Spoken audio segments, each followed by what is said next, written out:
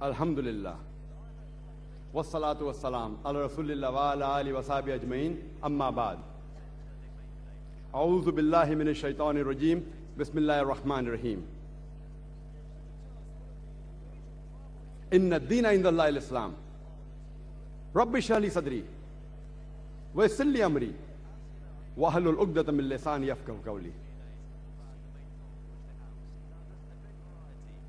The respected scholars and speakers from different parts of the world, my respected elders, and my dear brothers and sisters, I welcome all of you with the Islamic greetings. Assalamu alaikum wa rahmatullahi wa barakatuh. May peace, mercy, and blessings of Allah subhanahu wa ta'ala be on all of you. The topic of this last session and the last lecture of this 10-day International Islamic Conference is Peace, the Solution for Humanity. Or, is Islam the solution for humanity?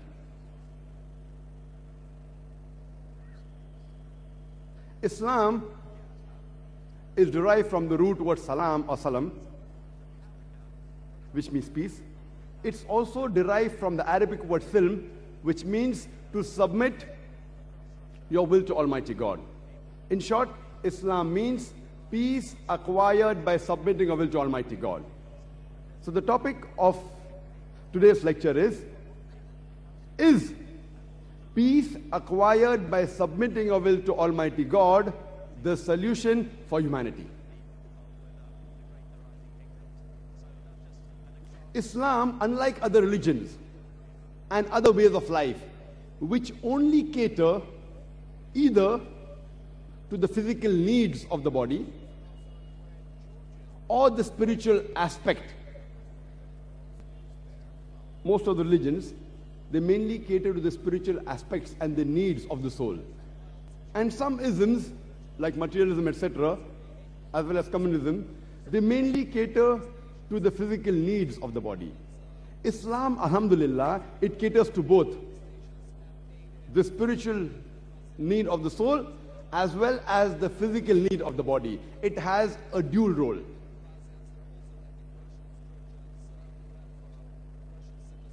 And as far as the solution to humanity is concerned, the glorious Quran is the most positive book in the world. It is a proclamation to humanity. It is a fountain of mercy and wisdom. It is a warning to the heedless. It's a guide to the erring. It's an assurance to those in doubt.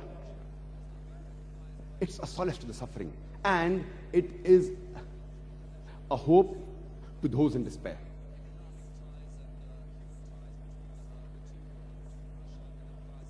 This glorious Quran has the solution to the problems of humanity.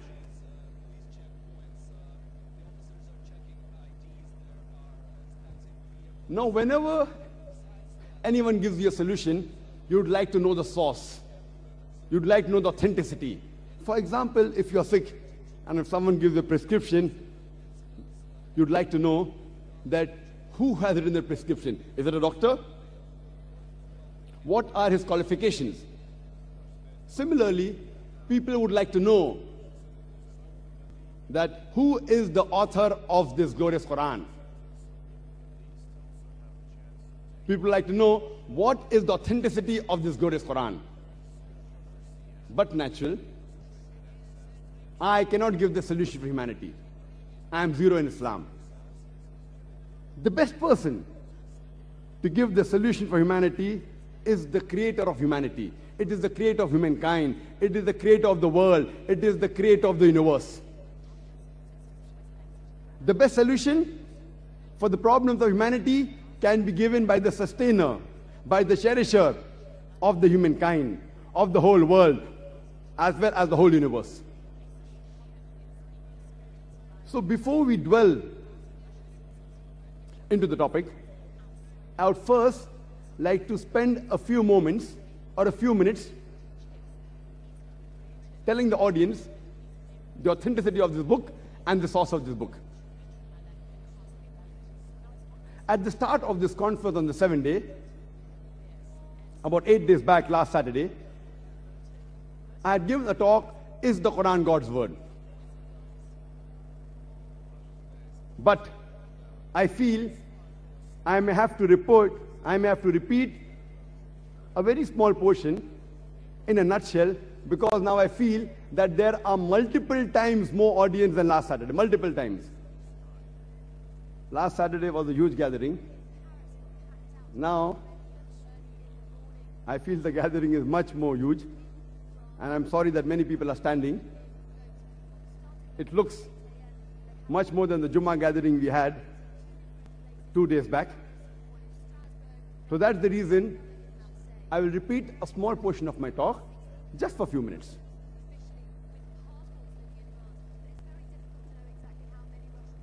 I'll try and prove in a nutshell that the glorious Quran is the word of Almighty God, as well as those people who do not believe in Almighty God. I will try to prove to them the existence of Allah subhanahu wa ta'ala, of Almighty God.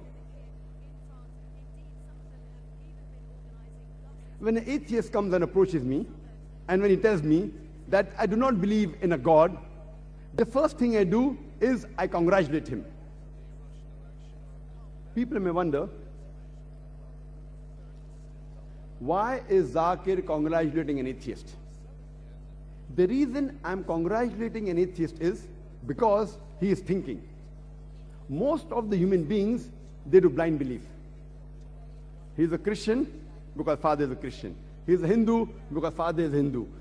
Some Muslims, they're Muslim because their father are Muslim. This atheist, he is thinking. He may be coming from a religious background, but he does not agree that the God his parents are worshipping, that there can be such a God. So he disagrees in the existence of God. And the reason I congratulate him is because he has said the first part of the Islamic Shahada, the first part of the Islamic creed, that is La ilaha, that there is no God. The only thing I have to do now is to prove to him Allah, illallah, but Allah, which I shall do inshallah. Here, half my job is done. To the other non-Muslims, first, I have to prove to them that the God they are worshipping is not a true God. Here, half my job is done. He has already agreed that there is no God. So only thing I have to prove to him is the existence of the true Almighty God. That is illallah, which I shall do inshallah. Most of the atheists, they think that science is ultimate. Nowadays, this is the age of science and technology, and they feel that science is ultimate. And if you ask any atheist, that suppose there is an equipment, there is a gadget, which no one in the world has ever seen, no one has heard of, and if that gadget is brought in front of this atheist, and the question is asked that who will be the first person who will be able to tell you the mechanism of this gadget, the mechanism of this equipment? The atheist will reply that it will be the creator. Some may say the manufacturer, some may say the maker, some may say the inventor, some may say the producer. Whatever they say, it will be somewhat similar. Either it will be the creator, the manufacturer, the maker, it will be the inventor, it will be somewhat similar. Don't grapple with the words, just keep that answer at the back of your mind. Ask him the question that how did our universe come into existence? He will tell you that initially there was a primary nebula. Later on, there was a secondary separation. There was the Big Bang, which gave rise to galaxies, the stars, the sun, the planets, and the earth on which we live. This, they call it as the Big Bang. When we ask the atheists that when did you come to know about this creation of the universe, the Big Bang? So he will tell you, we came to know recently, 30 years back, 40 years back. I tell him that this information about the creation of the universe is mentioned in this book, the glorious Quran, 1400 years ago in a nutshell. It's mentioned in Surah Anbiya, chapter number 21, verse number 30. Avalam yaral lazina kafaru. Do not the unbelievers see? Anna samawati wal arda. Kan taratkan ftaknahuma. That the heavens and the earth, they were joined together and we clove them asunder. This Big Bang, what you're talking about, is already mentioned in the Quran 1400 years ago. Who could have mentioned this in the Quran? So he will tell you, maybe it's a fluke.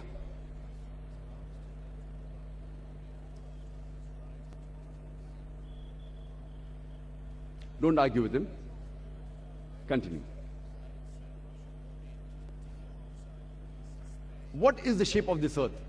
So he will tell you that previously the human beings thought that the earth on which we live is flat. It was in 1579 when Sir Francis Drake, he sailed around the earth, that he proved that the earth was spherical. What you came to know in 1579 is already mentioned in the Quran 1400 years ago in Surah Naziyat, chapter number 79, verse number 30, where it's mentioned, وَالْأَرْضَ بَعْدَ ذَلِكَ دَحَاهَا. And thereafter, we have made the earth egg-shaped.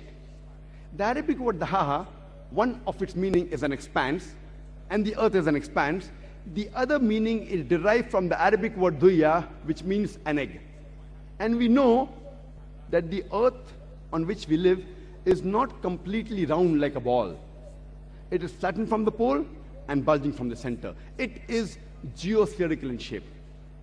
And the Arabic word dahaha does not refer to a normal egg. It specifically refers to the egg of an ostrich. And if we analyze the shape of the egg of an ostrich, it too is geospherical in shape. Who could have mentioned 1400 years ago that the shape of the earth is geospherical? The atheist may say, maybe your Prophet Muhammad, peace be upon him, he was an intelligent person. Don't argue. Continue. The light of the moon, is it its own light or is it a reflected light? So the atheist will tell you, previously we thought that the light of the moon was its own light. Recently in science, 100 years back, 200 years back, 300 years back, we came to know that the light of the moon is not its own light, but it is the reflected light. Quran mentioned in Surah Furqan, chapter number 25, verse number 61. Blessed is he who has made the constellations in the sky and placed therein sun having its own light and moon having a reflection of light, having borrowed light. The Arabic word used for sun is shams. It's always described as siraj or wahaj, meaning a torch or a blazing lamp. The Arabic word used in the Quran for moon is qamar. Its light is always described as munir or nur, meaning borrowed light or a reflection of light. Nowhere does the Quran refer to the moonlight as its own light. Who could have mentioned this in the Quran 1400 years ago? The atheist. Maybe after a long pause he will say, maybe your Prophet, he was extra intelligent. Don't argue. Continue. When I was in school, I passed my school in 1982. I had learned in the subject of science and geography that the sun, though it revolved, it did not rotate about its own axis.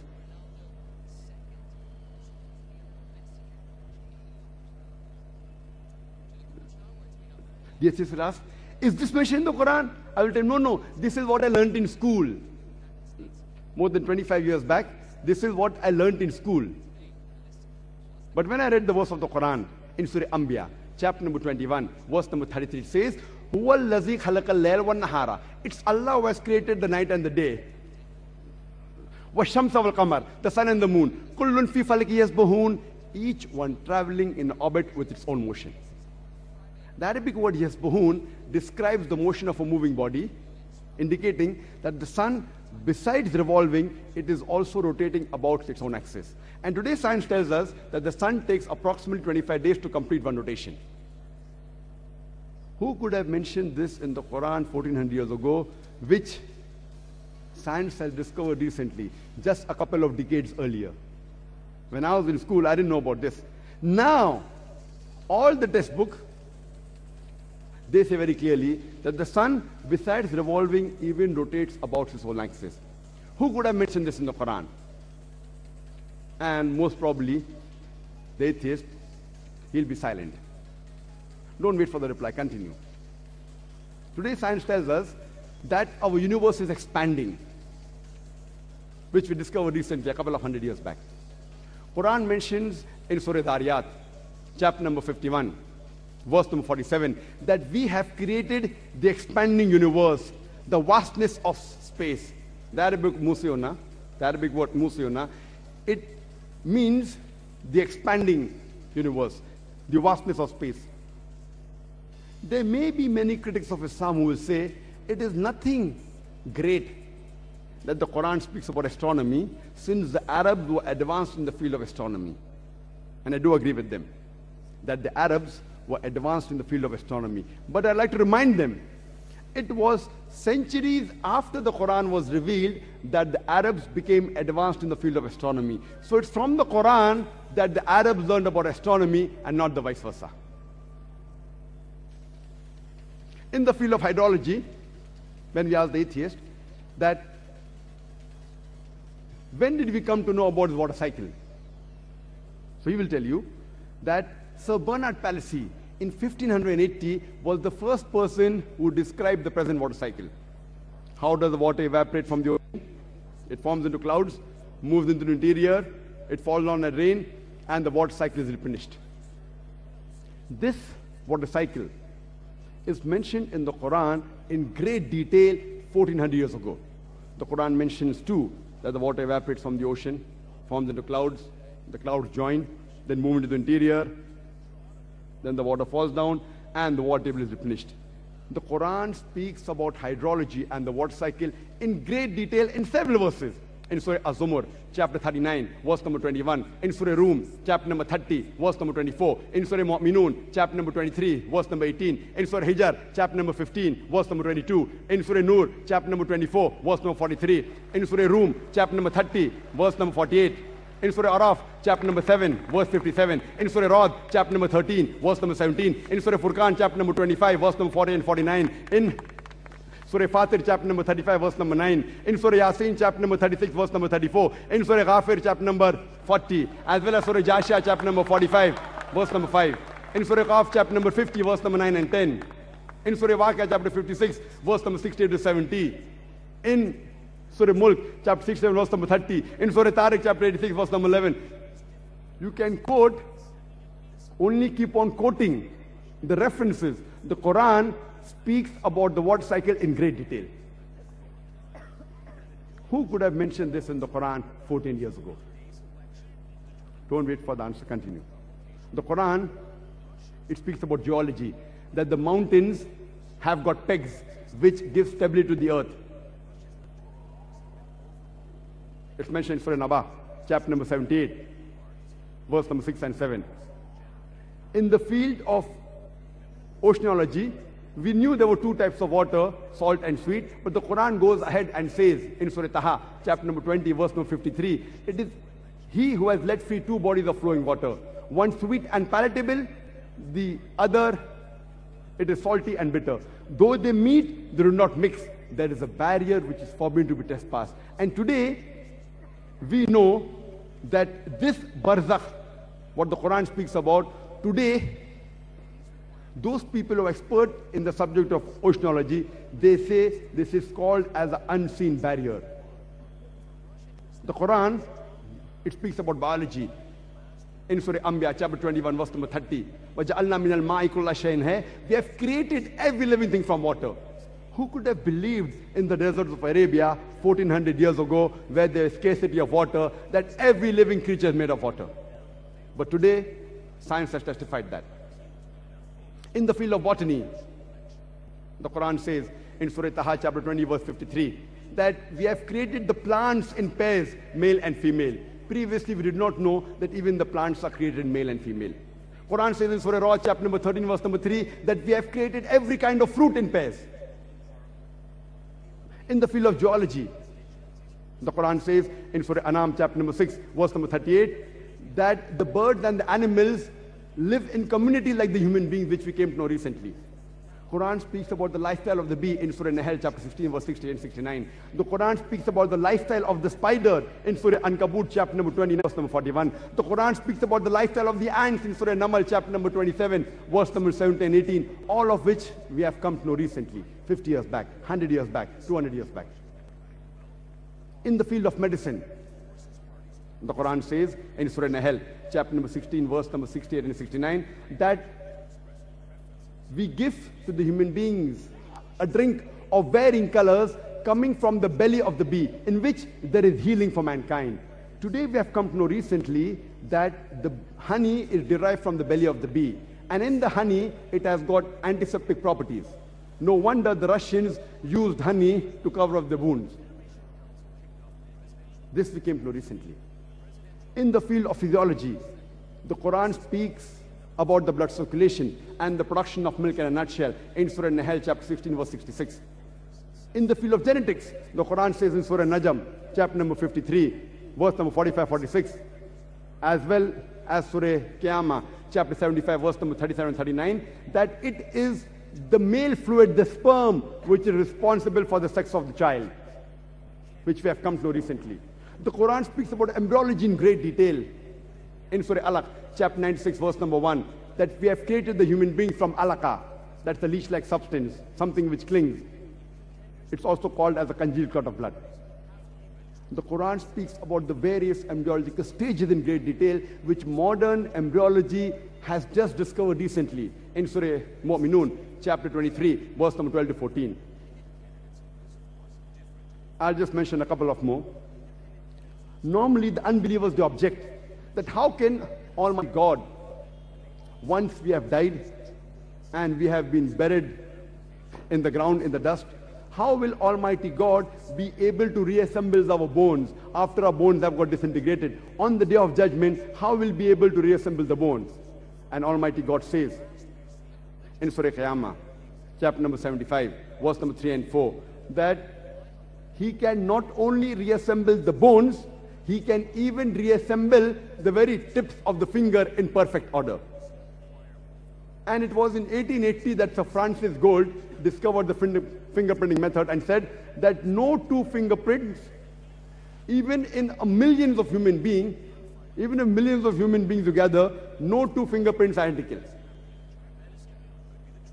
What the CIA, the police, the CID, the FBI, today they use the fingerprinting method to identify the criminal. Allah mentions 1400 years ago. He can not only reassemble your bones, He can even reconstruct in perfect order the very tips of your finger. When we ask the atheist that who would have mentioned this in the Quran, the only reply he can give you is, it is the creator, it is the manufacturer, it is the inventor, it is the maker, it is the producer. This creator, this manufacturer, this inventor, this maker, this producer, we Muslims, we call him as Allah.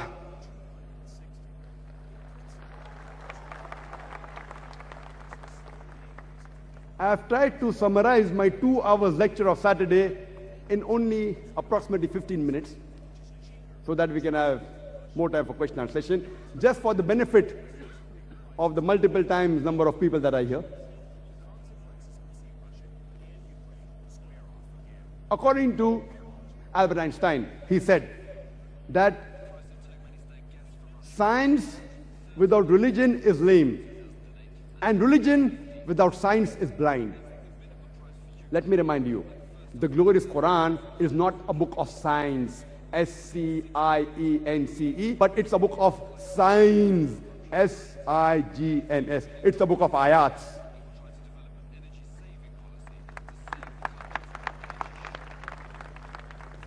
And in the glorious Quran, there are more than 6,000 signs, more than 6,000 ayats, out of which more than 1,000 speak about science. I'm not trying to take the help of science to prove the authenticity of the Quran. For us Muslims, the Quran is a yardstick. But for the non-Muslims, for the atheist, for him, science is the yardstick. So I'm taking his yardstick and comparing with our yardstick and trying to prove that what your yardstick has mentioned yesterday, 50 years back, 100 years back, 200 years back, our yardstick, the glorious Quran, has already mentioned 14 years ago. That's the reason today's science is not eliminating God, but it is eliminating models of God. La ilaha illallah. So this glorious Quran has the solution to the problems of humankind. And its author is the creator, the sustainer, the cherisher of the whole humankind, of the whole universe.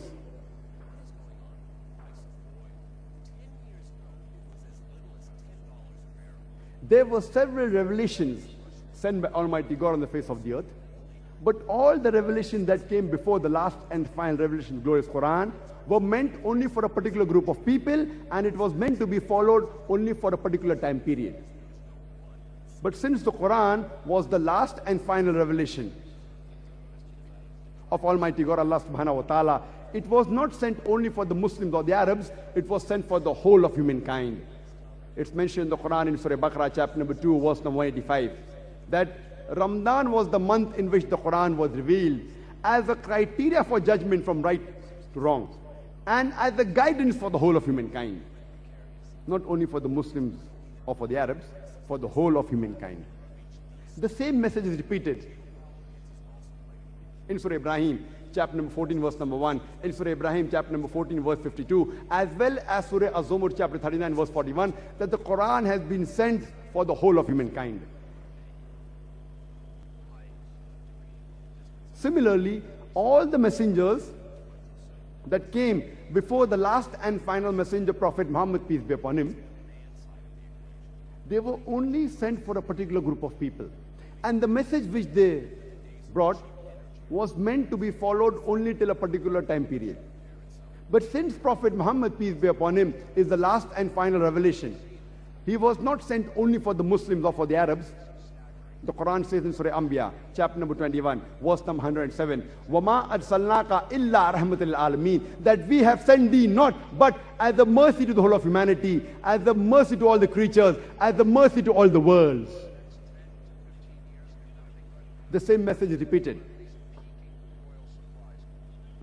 in Surah Sabah, chapter number 34, verse number 28, وَمَا أَرْسَلْنَاكَ إِلَّا قَافَةً لِلنَّاسِ بَشِيرًا وَنَذِيرًا, we have sent thee not but as a universal messenger, giving glad tidings and warning them against sin. But most of the human beings yet do not know.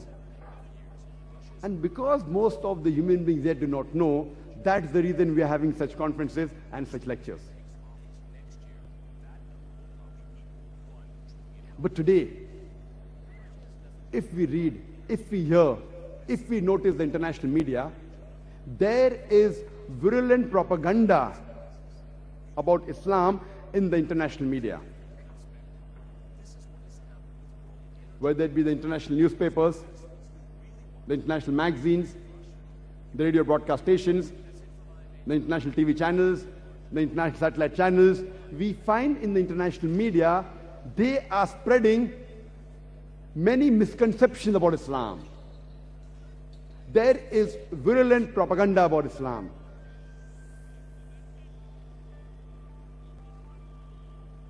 And according to an article which came in the Newsweek magazine on 16th of April 1979, it says that in the span of 150 years, from 1800 to 1850, more than 60,000 books have been written against Islam.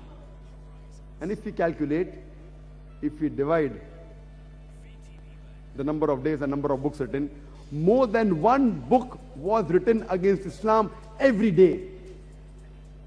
And after 9/11, that is 11th of September 2001, this has reached epidemic level. Every day, several books are written against Islam.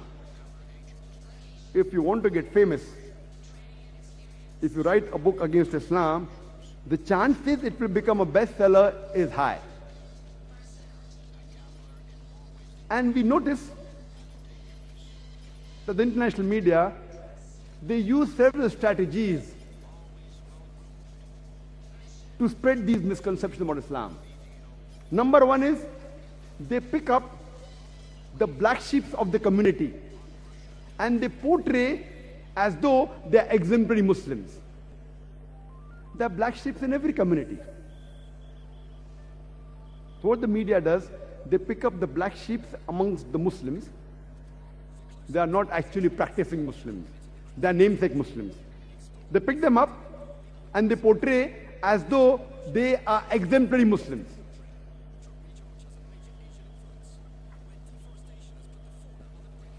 If you want to know how good is the car, and if you put behind the steering wheel a person who does not know how to drive the car, and if he has an accident, if he bangs the car, who will you blame? Will you blame the car or the driver? Who will you blame? The car or the driver? But naturally the driver. If you want to know how good the car is, you have to analyze the specification. What is the fuel consumption of the car? What is the speed? What is the gear ratio? What are the safety measures? After analyzing these, then can you judge how good the car is. And if you want to really test drive the car, put behind the steering wheel a person who is an expert driver. And if you want to judge Islam, how good Islam is, and you really want to analyze an exemplary Muslim, the best example, it is our beloved Prophet Muhammad sallallahu alaihi wasallam.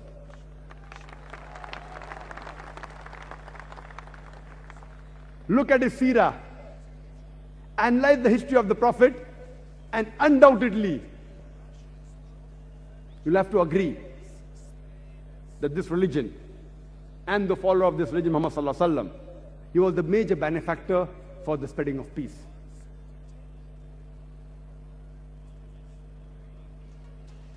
Second strategy used is,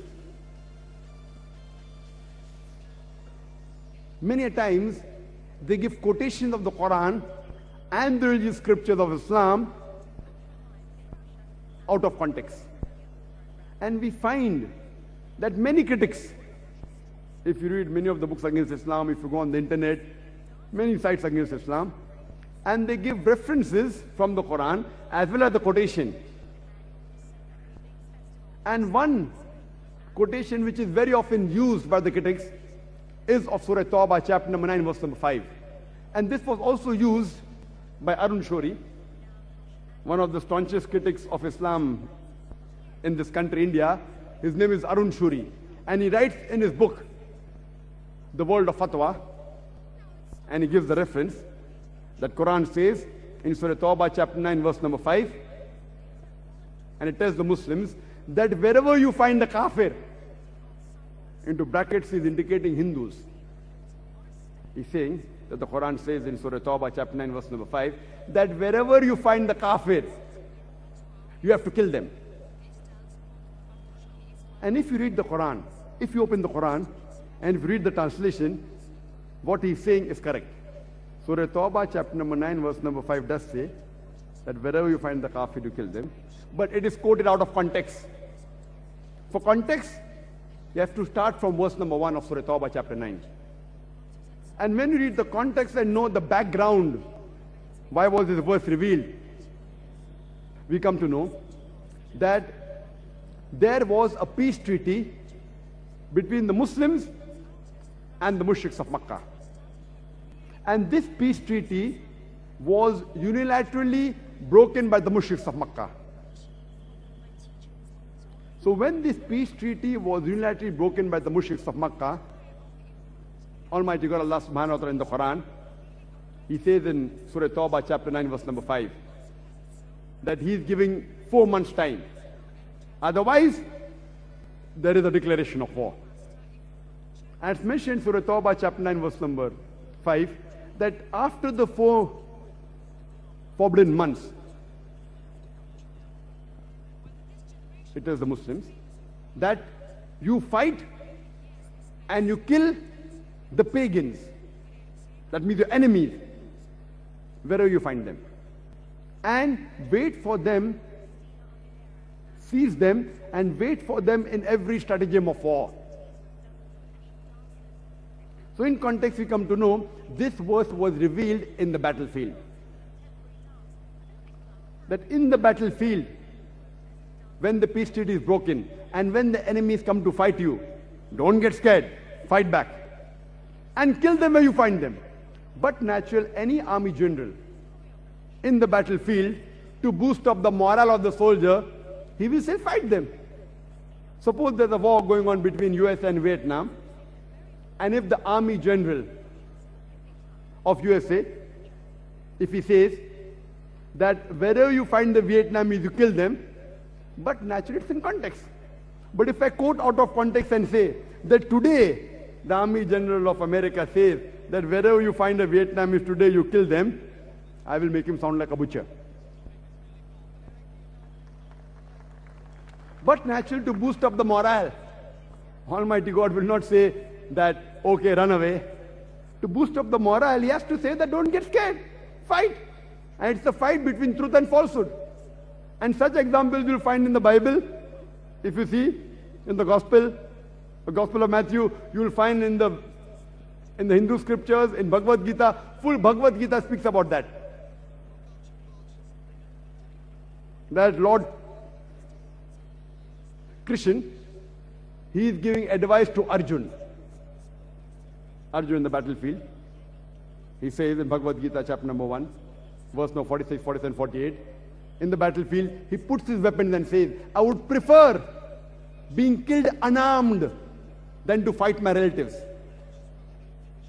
So Shri Krishna says, just a few verses later, in Bhagavad Gita chapter number 2, verse number 2 and 3, that how, oh Arjun, how can you be so impotent? It is the duty of the Kshatriya, it is the duty of the warrior to fight. And only if you fight, will you go to the heavenly planets, to the paradise. And it goes on and on. You can see my cassette on terrorism and jihad, where I've spoken in detail. But when the Quran speaks about this, non-Muslims have a problem. Imagine if I say that Bhagavad Gita is saying, kill your relatives. It will be devilish. And Bhagavad Gita does say that. If I say Bhagavad Gita says, kill your relatives, it will be devilish. In context it says that when you have to fight against untruth, if you have to fight against oppression, stand for truth, even if it be against your relatives. And as far as this message of Bhagavad Gita is concerned, we are for it. Quran says the same. Therefore, to make the non-Muslims understand Islam, according to me, the master key given in the Quran by our Creator Allah subhanahu wa ta'ala is Surah Al-Imran, chapter 3, verse 64, which says, Ta'alaw ila kalmatin sawa'in bayna bainakum. Come to common terms as between us and you. The best way to make the non-Muslims understand Islam and Quran is Ta'alaw ila kalmatin sawa'in bayna bainakum. Come to common terms as between us and you. Which is the first term? Allah na'budu illallah. That we worship none but one Almighty God, Allah subhanahu wa ta'ala. And Arun Shuri, after quoting verse number 5 of Surah Tawbah, he jumps to verse number 7. You know why? Verse number 6 has the answer to his sickness. Verse number 6 of Surah Tawbah, chapter number 9 says that if any of the pagans, if any of the disbelievers, if any of your enemies seek asylum, if they want peace, grant it to them, so that they may hear the word of Almighty God and escort them to a place of security, because these are men who do not understand. The Quran does not say let them go. Today, if the enemy wants peace, maximum the army general will say, okay, let them go. Quran does not say that. Quran says escort them to a place of security. Because these are men who do not understand. Just a few months back, when I was giving a similar example. There was a non-Muslim from the audience who said, Brother Zakir, even you are quoting out of context. You haven't quoted the full verse of Surah Tawbah, chapter 9, verse number 5. And he went on to say that the full verse reads, after saying that in the battlefield, wherever you find the kafir, kill them and slay them, wait for them in every stratagem of war. It continues and says, but if they repent, and if they establish prayers, regular prayers, and regular charity, then let them go. For Allah is forgiving and merciful. So he's telling, we come to know that only if they accept Islam, do you have to leave them. See, many a time it becomes difficult for us to give the full explanation, otherwise the lecture will be maybe 10 hours long. As it is, people say that I'm a marathon speaker. But I thanked that Hindu brother and said, Jazakallah for giving me an opportunity for clarifying more. Verse number 5 of Surah Tawbah does refer that if the unbeliever, if he repents and establish regular prayer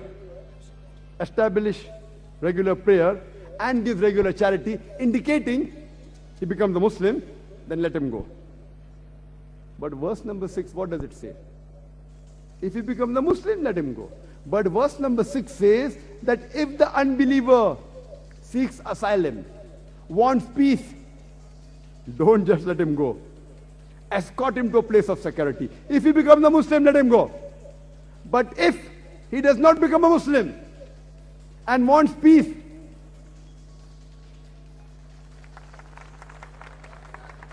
don't just leave him. Escort him to a place of security, because maybe now he's in between, he's on the fence. Those who accept Islam find they're Muslims. He wants peace. Maybe the non-Muslims, they may kill him. Maybe the non-Muslim would like to take revenge. Why is he wanting for peace? So Almighty God says in the Quran, don't leave them. Escort them to a place of security. So that's the reason critics like Arun Shori, they skip verses, they quote out of context, and you can give hundreds of such examples. If you go on the internet, it's very common, and we find now many of the non-Muslims, they go on the internet, and to speak against the Quran has become easy. Therefore, more books are being published. Very easy. You know, internet is a boon and a bane. Initially, when it started, there were more websites against Islam than for Islam. Now Muslims have caught up. There are good sites also. But you don't have to be a scholar to find mistakes in the Quran, alleged mistakes in the Quran. And it's difficult to reply. The moment you keep on replying, more and more keep on coming. That's the reason we have open question and answer sessions. So strategy number 2 is they quote the verses of the Quran and the Islamic scriptures out of context. Third strategy is they say things about Islam which are alien to Islam. It does not exist in Islam. For example, many critics say that Islam is an unscientific religion. Just to give you one example, time will not permit me to give several examples. Since nowadays we are having a controversy on the famous Bangladeshi writer, Taslima Nasreen.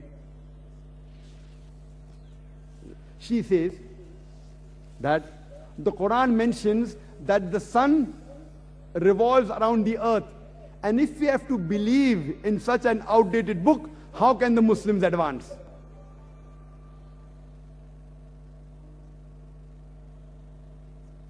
And I challenge anyone to point out any verse of the Quran which says that the sun revolves around the earth. And I said this several years back when I had a debate about her in the Bombay Union of Journalists. What she is referring to is the verse of the Quran which I quoted earlier in my talk in Surah Anbiya, chapter number 21, verse number 33, which says, Huwa allazi khalaqa al-layla wa nahara. It is Allah who has created the night and the day. Wa shamsa wal qamar, the sun and the moon. Kullun fi faliki yasbahun. Each one traveling in its own orbit. Each one traveling in its own orbit. So here the Quran says that the sun is revolving in motion. Nowhere does the Quran say that the sun is revolving around the earth. It's her own understanding, her own interpretation. The word earth is not there in the verse of the Quran. The Quran says it revolves in a motion which I explained earlier. The Quran says besides revolving, it also rotates. When I was in school, I didn't know about that. And now science justified that. So many times, the critics of Islam, they say things about Islam which are alien to Islam. And very often, fourth strategy used. They mention things about Islam, and after that they say that because of this, Islam is the problem for humanity. Today the problem that we have in the world is mainly because of Islam. And they say Muslims are terrorists, they are fundamentalists, they are extremists, Islam is an intolerant religion. Because of all these things,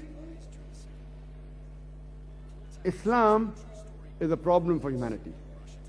And many a times, we Muslims are apologetic,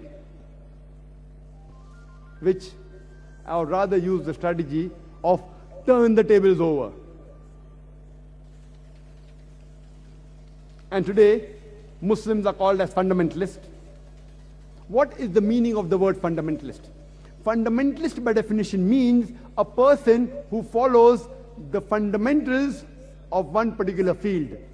For example, if a person wants to be a good mathematician, he should know, follow and practice the fundamentals of maths. Unless he is a fundamentalist in the field of maths, he cannot be a good mathematician. For a person to be a good scientist, he should know, follow and practice the fundamentals of science. Unless he is a fundamentalist in the field of science, he cannot be a good scientist. You cannot paint all fundamentalists with the same brush, that all are good or all are bad. Depending in which field the person is a fundamentalist, you have to label him accordingly. For example, if we have a fundamentalist robber whose profession is to rob, he is bad for the society. He is a bane for the society. On the other hand, if we have a fundamentalist doctor who saves hundreds of human lives, he is a boon for the society. You can't paint all fundamentalists with the same brush, that all are good or all are bad. Depending in which field is the person a fundamentalist, you have to label him accordingly. As far as I am concerned, I am a fundamentalist Muslim, and I am proud to be a fundamentalist Muslim. Because I know, I strive, and I follow the principles of Islam. And I know that there is not a single fundamental of Islam, not a single teaching of Islam which is against humanity as a whole. There may be a few teachings of Islam which some non-Muslim may feel is against humanity. But the moment you give the logical reasoning, the statistics behind the teaching, there is not a single human being who's unbiased, who can point out a single fundamental of Islam which is against humanity as a whole. And this word fundamentalism was first coined, according to the Webster Dictionary. It was used to describe the Protestant Christians in the early part of the 20th century in America. So this word first was used for the Americans, for the Protestant Christians, because they protested against the church. The church believed that the message of the Bible was from God.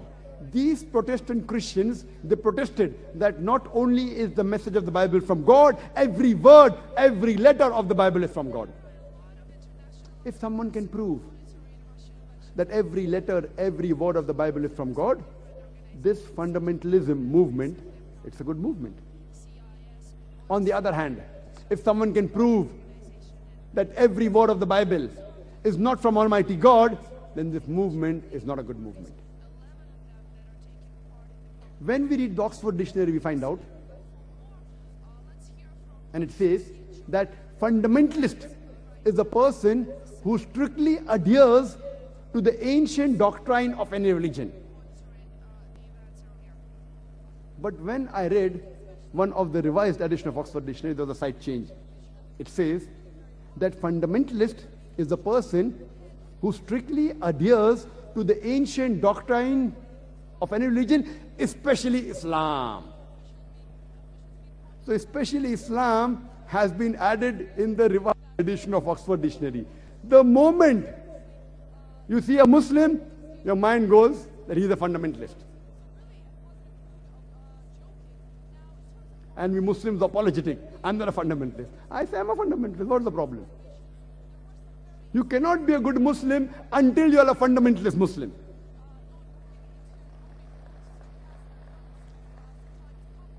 The media says Muslims are extremists. I say yes, I'm an extremist. I'm extremely kind, I'm extremely loving, I'm extremely merciful, I'm extremely honest, I'm extremely just.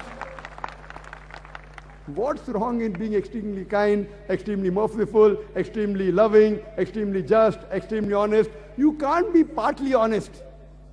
When it benefits you, you're honest. When it does not benefit you, you aren't honest. According to the Quran, you have to be extremely kind, extremely merciful. If you are a Muslim, you have to be an extremist Muslim. You have to be extremely kind. You have to be extremely honest. You have to be extremely just. I want a single human being to tell me what is wrong in being extremely honest. You have to be extremist in the right direction. We Muslims should not be apologetic. No, no, no, I'm a moderate Muslim. What's a moderate Muslim? You either follow Islam or don't follow Islam. Allah says in the Quran that enter into Islam wholeheartedly. Udkhulu fi silmi kaffa. Udkhulu fi silmi kaffa. Enter into Islam wholeheartedly. Surah Baqarah chapter 2 verse number 108. You can't say I want to follow part of Islam. You have to be fully just. You have to be fully honest. Extremely honest. Today, Muslims are given the label that Muslims are terrorists. I say, in context, every Muslim, he should be a terrorist. What is the meaning of the word terrorist? Terrorist by definition means a person who causes terror. Whenever a criminal sees a policeman, he's terrified. So for the criminal, the policeman is a terrorist. In this context, every Muslim should be a terrorist to the criminal. Whenever any criminal sees a Muslim, he should be terrified. Whenever any robber sees a Muslim, he should be terrified. Whenever any rapist sees a Muslim, he should be terrified. If every Muslim are truly terrorists in the right way, terrorizing the criminals, then you will have the solution for humanity. If every human being is a fundamentalist Muslim, following the fundamentals of Islam, the problems of humanity will be solved. If every human being is an extremist Muslim, extremely kind, extremely loving, extremely honest, extremely just, the problems of humanity will be solved. Many a times, two different labels are given to the same individual for the same activity. For example, 60 years back, 70 years back, there were many Indians who were fighting for the freedom of the country. When the Britishers were ruling India, these Indians, by the British government, they were called as terrorists. But the same people, for the same activity, we common Indians, we call them as freedom fighters, as patriots. Same people, same activity, two different labels. If you agree with the view of the British government that they had a right to rule over India, then you have to call these Indians as terrorists. But if you agree with the view of the common Indians that the Britishers came to India to do business, they have no right to rule over us, then you will call these people as freedom fighters, as patriots. Same people, same activity, two different labels. And we find such examples, several such examples in history, several. We know during the American Revolution in 1875, when the Britishers, when they occupied America, there were many Americans who were fighting for the freedom. And number one terrorist, according to the British government, was George Washington. George Washington, by the British government, was called as number one terrorist in 1875. Later on, he becomes the President of America, USA. Imagine, terrorist number one becomes the President of USA. And he happens to be the godfather of all the presidents to come, including George Bush.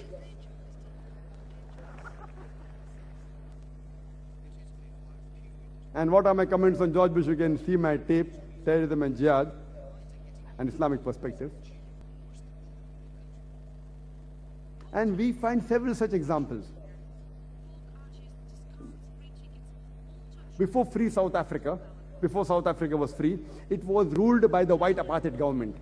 This white apartheid government had imprisoned Nelson Mandela for more than 25 years in Robben Islands. And they said that he was terrorist number one. Later on, after the apartheid government was removed in South Africa, when the new government came, they released Nelson Mandela, and later on he got the Nobel Prize for Peace. Imagine terrorist number one getting Nobel Prize for Peace. Not that he was bad and then he became good. Not that he killed many people and then he became good. For the same activity for which he was called terrorist number one, he was given the Nobel Prize for Peace. So what we come to know today, it's in the hands of the media. Whoever is in power, whatever label they give to a person, it gets stuck. Whether it's the truth or not, that is secondary. Whoever is in power, who has control of the media, what they portray about a person, that label gets stuck to that person. Therefore, before giving a label, first you have to identify for what reason that person was striving, and then give the label.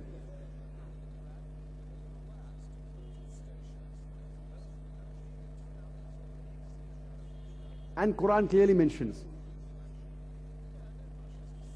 in Surah Maida, chapter number 5, verse number 32, that if anyone kills any other human being, unless it be for murder, or for creating corruption in the land, or for spreading corruption in the land, it is as though he has killed the whole of humanity. Most of the religions say that killing innocent human being is wrong. Quran goes a step further and says that if you kill any innocent human being, it is as though you have killed the whole of humanity. And it does not stop there. It goes further and says that if you save any human life, it is as though you have saved the whole of humankind. I, being a student of comparative religion, I have not come across any such verse in any religious scripture besides the Quran.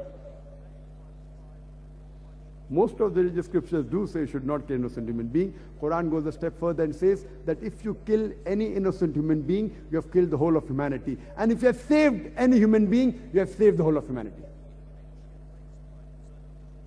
Yet, Islam is called as an intolerant religion.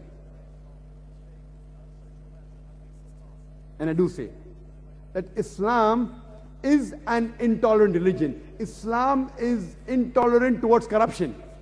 Islam is intolerant towards injustice. Islam is intolerant towards discrimination. Islam is intolerant towards dishonesty. Islam is intolerant towards racism. Islam is intolerant towards victimization. It is an intolerant religion. Theoretically, all the countries say that dishonesty is wrong. All the countries and all the religions, they say corruption is wrong. All of the people, they say discrimination is wrong. They say racism is wrong. They say victimization is wrong. But that is only a theory in most of the countries. Most of the countries have corruption. There's dishonesty in most of the countries. So just because Islam is intolerant towards the practices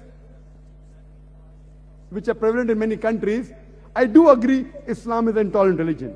Islam is intolerant towards those things which Almighty God thinks is wrong for the human being, which today Many human beings feel it is a part and parcel of society. They think if you do these things, you are advanced. So Islam is intolerant to those things which the Creator feels is wrong, and many of the human beings today feel is right.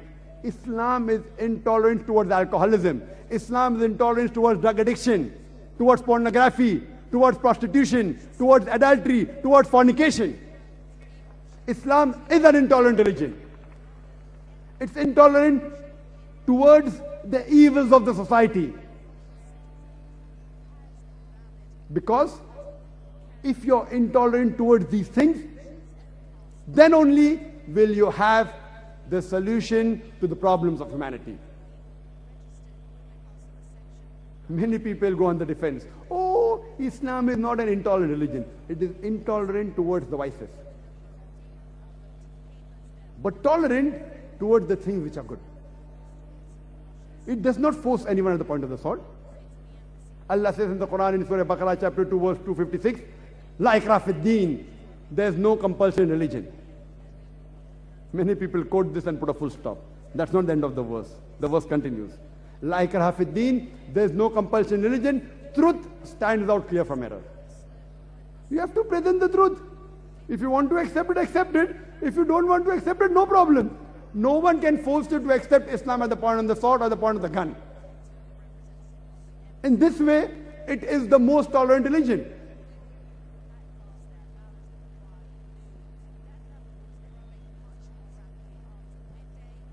When we analyze most of the religions, they speak good things.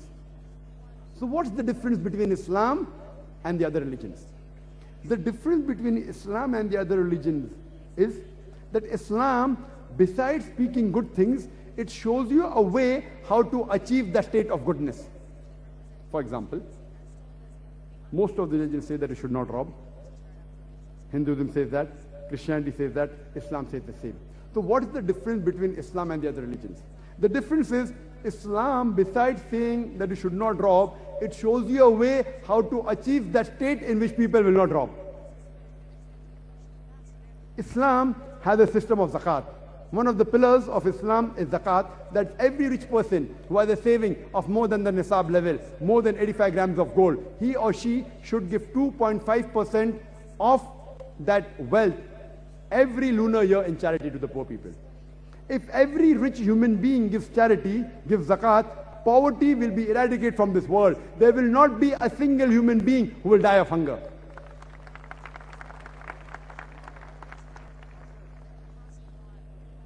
Yet, even after no human being will die of hunger, yet there are people who yet want to rob to get wealth easily, to fulfill the desires which are wrong. Islam has a solution for that also. After zakat, Almighty God says in the Quran, in Surah Ma'idah, chapter number 5, verse number 38, as to the thief, be it a man or a woman, chop off his or her hand as a punishment from Allah subhanahu wa ta'ala. Non-Muslims will say, chopping off the hands? In this 21st century, Islam is a barbaric religion. It's a ruthless way of life.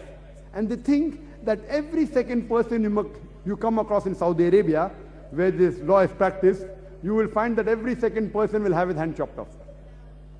I have been to Saudi Arabia several times, more than 20, 30 times. Never have I come across a single human being whose hands have been chopped off. Surely there will be some people whose hands may have been chopped off, but the law is so strict, a person will think a million times before robbing. Not that the police of Saudi Arabia is very intelligent, that they're very good, but the law is so strict that the moment you implement the law, you get results. The moment you make the law easy, if this law is relaxed in Saudi Arabia, robbery will start in Saudi Arabia also.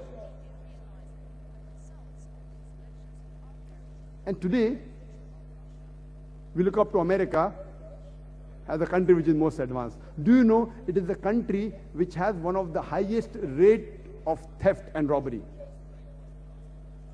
I'm asking the question that if you implement the Islamic Sharia in America and USA, that every rich person who has a saving of more than 85 grams of gold should give 2.5% of his excess wealth in charity, and after that, if any person robs, chop off his or her hand, I'm asking the question, will the rate of theft and robbery in America, will it increase?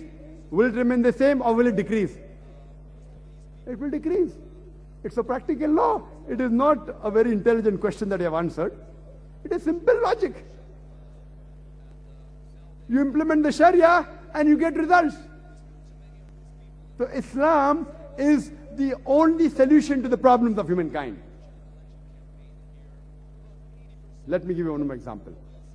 Most of the religions, they say that it should not molest a woman, that it should not rape a woman. Hinduism says that, Christianity says that, Islam says the same. So what's the difference between Islam and the other religions? The difference is Islam, besides saying that it should not molest a woman, that it should not rape a woman, it shows you a way in which you can achieve a society in which there will be no molestation, there will not be any rape. Islam speaks about the system of hijab.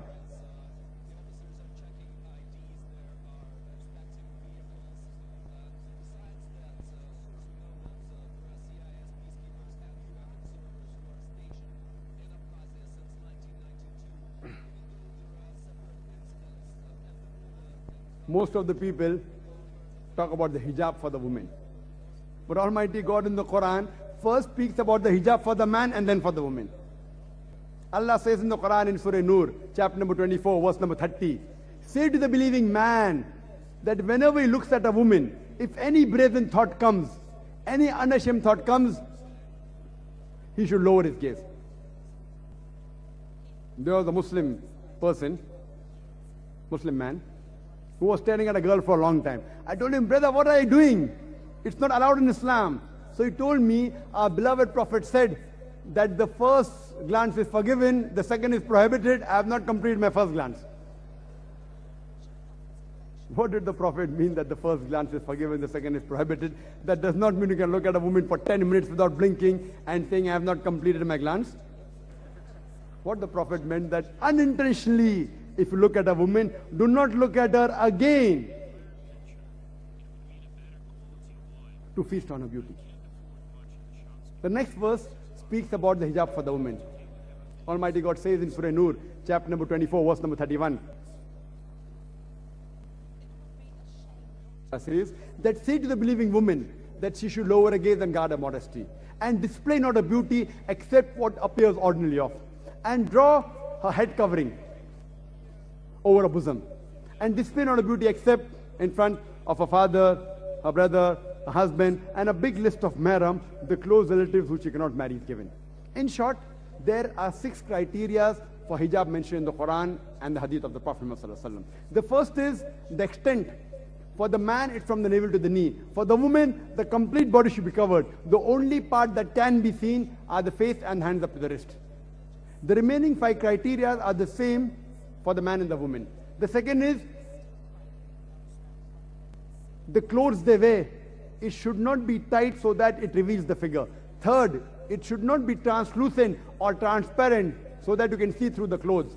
The fourth, the clothes should not be so glamorous so that it attracts the opposite sex. Fifth, it should not resemble that of the unbeliever. And sixth, it should not resemble that of the opposite sex. And the Quran says in Surah Ahzab, chapter number 33, verse number 59, O Prophet, tell your wives, your daughters, and the believing women that when they go abroad, they should put on the jilbab, they should put on the overcoat, overcloak, so that they shall be recognized and it will prevent them from being molested. The Quran says hijab had been prescribed for the women so that they shall be recognized and that they shall be recognized they're modest and it will prevent them from being molested. I would like to ask a simple question. That suppose there are 2 twin sisters who are very beautiful, who are equally beautiful, and one of them, she is wearing the Western clothes, mini skirts or shorts, and the other twin sister, she is wearing the Islamic hijab, complete body covered, except the face and hands up to the wrist. And if they're walking down the streets of Bombay, maybe at Pedder Road or Nepean Sea Road, where we have many bird watchers, if they're walking down the streets of Pedder Road or Nepean Sea Road, and if round the corner there is a hooligan who's waiting for a catch, who's going to tease a girl, I'm asking the question, which girl will he tease? Will he tease the girl wearing the mini skirts or shorts, or will he tease the girl wearing the Islamic hijab? Which girl will he tease? But naturally, the girl wearing the mini skirt. So Quran rightly says that hijab has been prescribed for the women so that they shall be recognized that they're modest and will prevent them from being molested. After that, the Islamic Sharia says, any man rapes any woman, he gets capital punishment, death penalty. Many non-Muslims will say, death penalty? In this age of science and technology, in the 21st century, Islam is a barbaric religion. It's a ruthless way of life. But when you ask this question, and I've asked this question to thousands of non-Muslims, that God forbid, suppose someone rapes your mother, or someone rapes your sister, and if you are made the judge, and if the rapist is brought in front of you, what punishment will you give to that rapist? And believe me, 100% of the non-Muslims, they said, we will put him to death. Some went to the extreme of saying, we will torture him to death. There was only one smart Alex when I went to USA. He told me, the brother Zakir, I will give him 5 years imprisonment. I said, fine. Then I told him that according to the statistics of America, out of those people who are convicted for rape and they are given imprisonment, when they come out, 95% rape again. So if you want a rape, if you want your mother to be raped again, you're most welcome. We Muslims don't want that. So he told me, if that's the case, then I would give him death penalty as the first shot.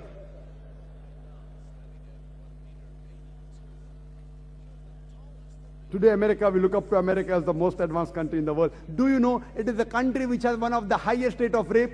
According to the statistics of the FBI government in 1990 alone, every day 1,756 rapes took place.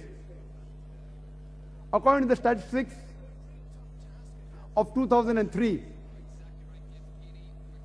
it says in the US Department of Criminal Justice, again repeated in 1996, it says that every day, on average, 2,713 cases of rape took place in America. That means every 32 seconds, one rape is taking place in America. We are here for 1.5 hours. Already more than 100 rape may have taken place in America since the time we are here. I am asking you the question that if you implement the Islamic Sharia in America, that any man looks at a woman, if any unashamed thought comes in his mind, he should lower his gaze. After that, every woman, she should be modestly dressed, complete body covered, except the face and hands up to the wrist. And after that, if any man rapes a woman, he gets capital punishment, death penalty. I'm asking you the question, will the rate of rape in America, will it increase, will it remain the same, or will it decrease? It will decrease. Easy question, easy answer. You don't have to be a scholar to know this. You implement the Sharia and you get results. But because Islam gives the solution, it does not go down the throat. But a few years ago, the Home Minister of India, L.K. Advani, he had said in the parliament and he proposed that in India also there should be death penalty for the rapist. And I congratulate him for that. I may not agree with his other policies, but as far as this policy is concerned, I agree with him that death penalty for the rapist. Maybe the next Home Minister will say that every woman in India should have the hijab on, inshallah. If you want no rape to take place in India, anywhere in the world, whether it be America, UK, you implement the Sharia, you will get the results immediately. That's the reason the least rate of rape in any country in the world, it's in Saudi Arabia. Any country which implements the Islamic Sharia, whatever part they implement, they get results. Whatever part they don't implement, they don't get results.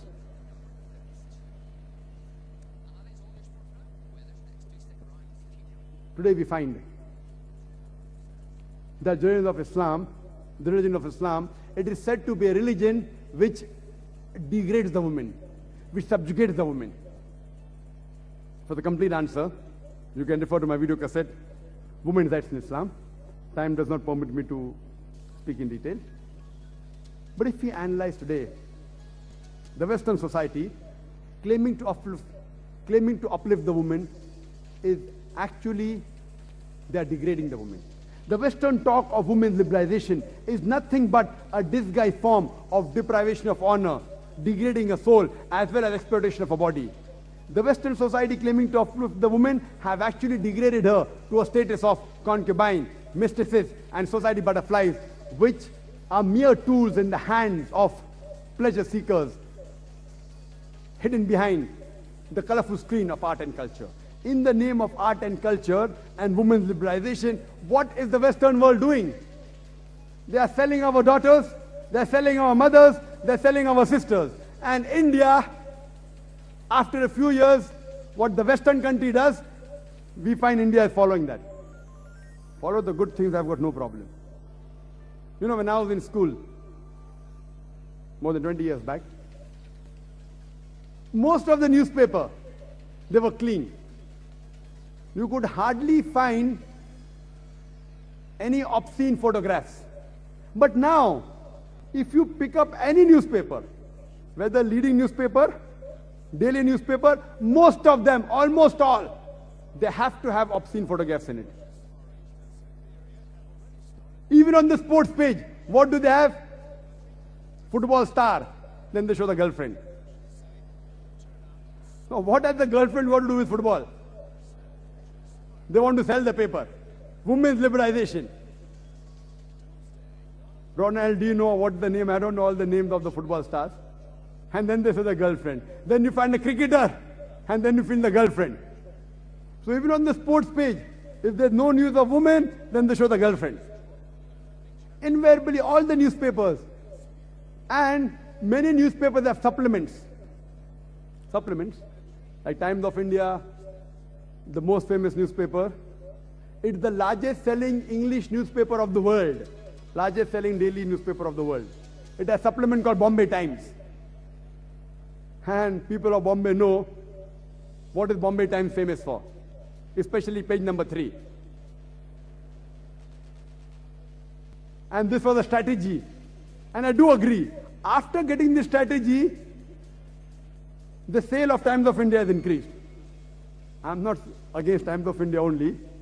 I'm talking about Times of India because that's the paper I read daily.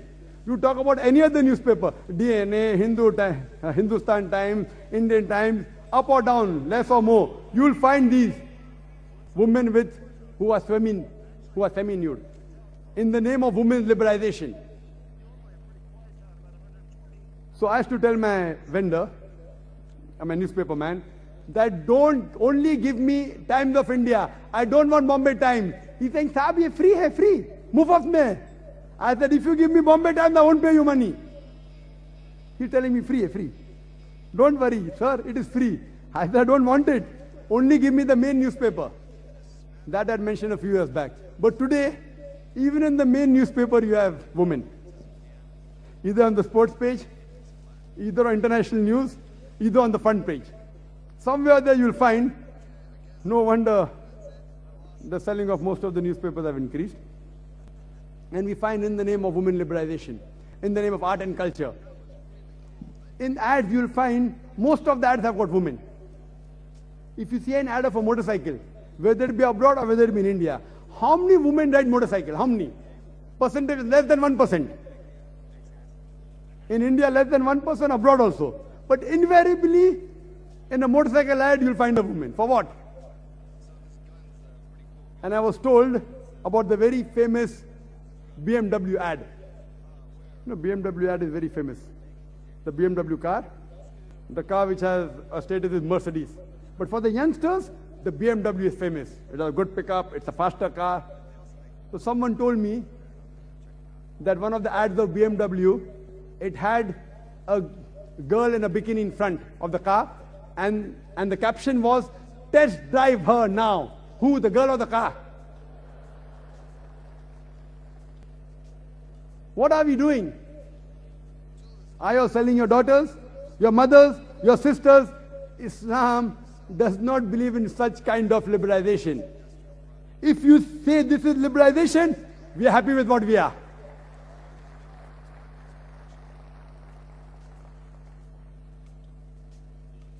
We love our sisters, we love our mothers, we love our wives, we love them, we respect them, and we want to protect them. And we give them equal rights. For more details about rights of women in Islam, refer to my video cassette, Women's Rights in Islam. I would like to end my talk by trying to clarify the last misconception, that Islam was spread by the sword. If you translate, peace was spread by the sword. Peace was spread by the sword. And you have noticed that in the exhibition, in the panels, we had certain common misnomers. Common misnomers like the world is flat. You have a square triangle. 2 plus 2 is equal to 5. Islamic terrorism. It's the same. How the world is not flat. It's a common misnomer. 2 plus 2 is not equal to 4. 2 plus 2 is not equal to 5. Similarly, Islam and terrorism is exactly the opposite. But it's a very common misconception. And the reply was given very well by Delesse O'Leary, a very famous historian, in the book Islam at the Crossroad on page number 8. And he says that history makes it clear that the legend of fanatical Muslims sweeping across the world, forcing Islam at the point of the sword, is the most fantastic, absurd myth that historians have ever repeated. It is the most absurd myth that historians have ever repeated. And we know from history that we Muslims, we ruled Spain for about 800 years.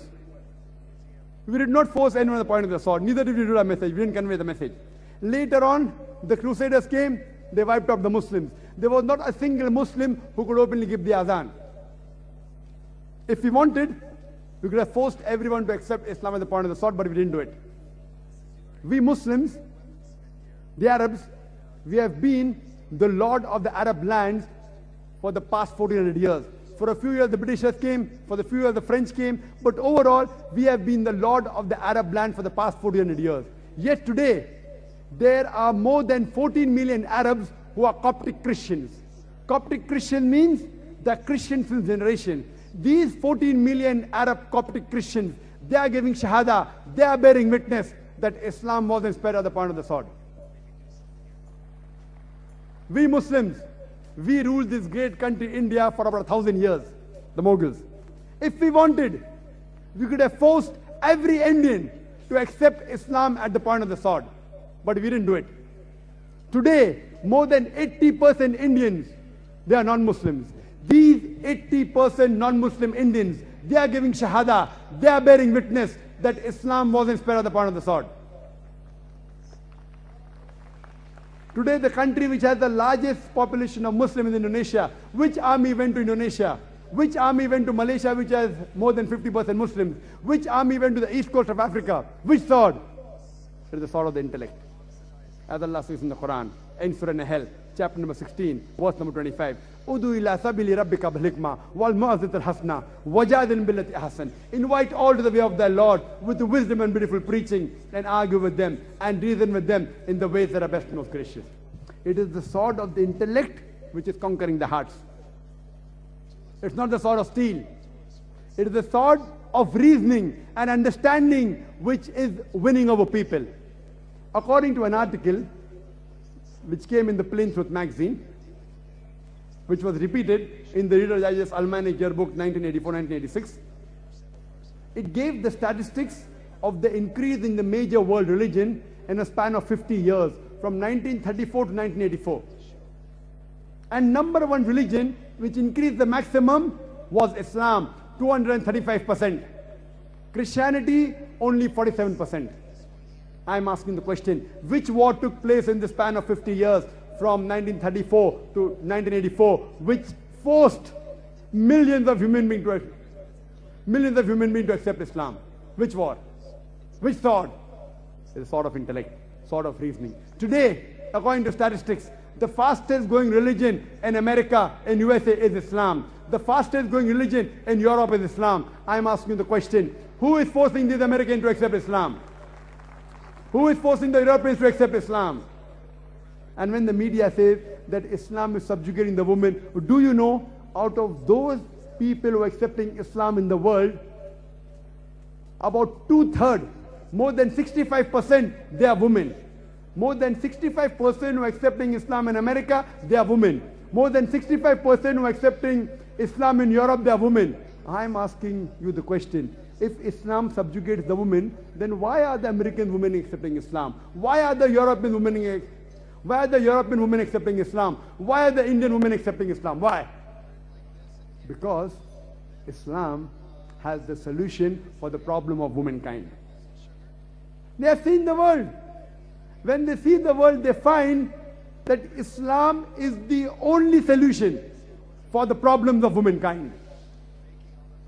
And today we find, as I mentioned earlier, that there is virulent propaganda about Islam. On the media we find that they are spreading misconception. But the more they're doing that, we find 9/11, after 9/11, this has reached epidemic levels.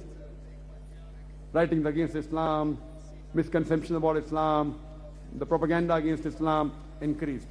But I believe in the verse of the Quran of Surah Imran, chapter number 3, verse number 54, where Allah says, Makru makrallah wallahu khairul makirin. That they planned and plotted. Allah too planned. Allah is the best to plan. Allah is the best of planners.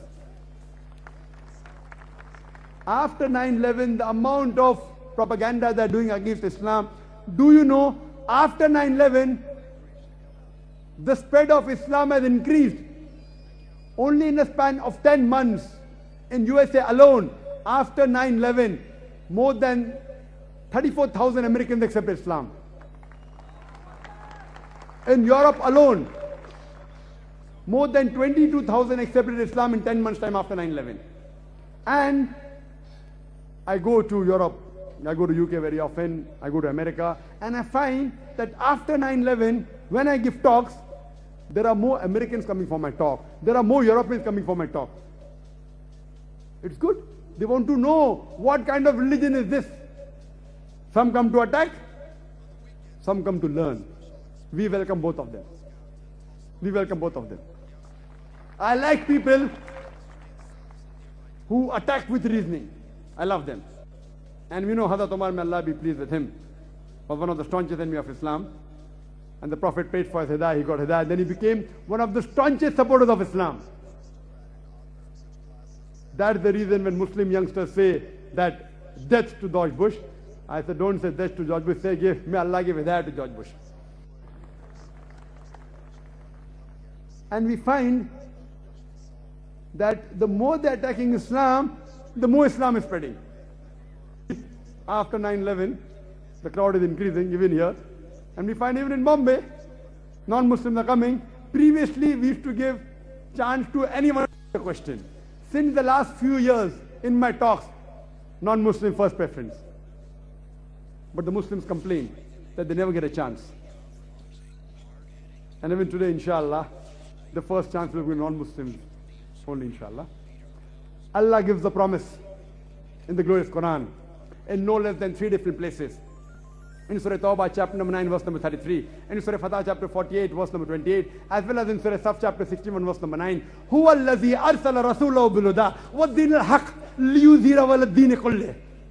Allah has sent His messenger with truth, with wisdom and the religion of truth, so that it will prevail over all the other ways of life, over all the other isms. However much the disbelievers don't like it. فَكَفَى بِاللَّهِ شَهِيدًا. And enough as Allah as a witness. This deen, this religion of peace, submitting our will to Almighty God, is the only solution for the problems of humankind. I'd like to end my talk with the quotation of the glorious Quran from Surah Al-Imran, chapter number 3, verse number 19, which says, Inna dina indallahi al-Islam. Allah, the Creator, in the last and final revelation says that Inna dina indallahi al-Islam, the only way of life, the only religion acceptable in the sight of Almighty God is peace acquired by submitting your will to Almighty God. Wa akhir dawana alhamdulillahi rabbil alameen.